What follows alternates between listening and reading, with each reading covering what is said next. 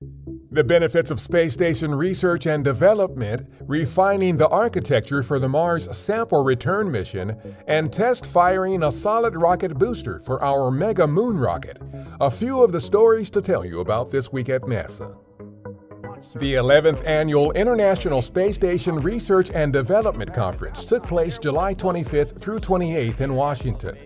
The conference was hosted by the American Astronautical Society and the Center for the Advancement of Science in Space in cooperation with NASA. The event coincided with the release of the 2022 edition of the International Space Station Benefits for Humanity publication. The digital book, which is available online, is filled with examples of how people on Earth have benefited from research conducted in the microgravity environment of the space station.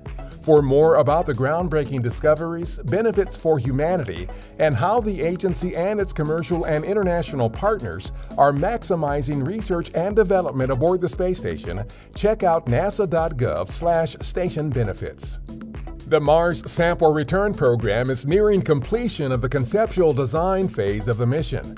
The program has reviewed, evaluated, and refined the mission architecture that will be used to return the scientifically selected samples currently being collected on Mars by our Perseverance rover.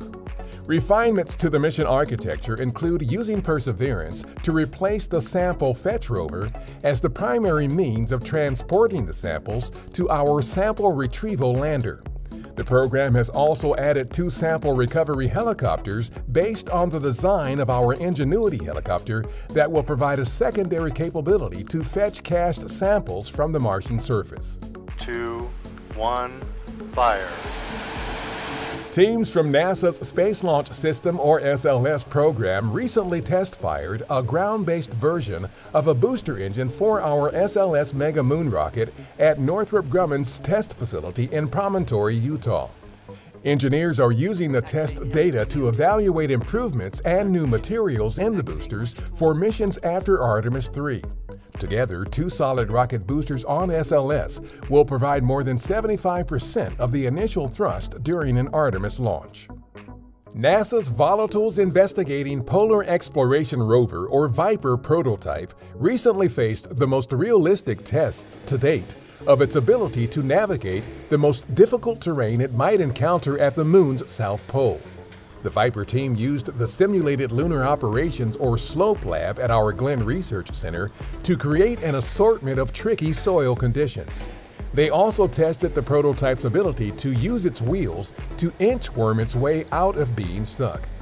VIPER is targeted for delivery to the Moon in November 2024 to search for water and other resources that could eventually be harvested to sustain human exploration on the Moon, Mars, and beyond.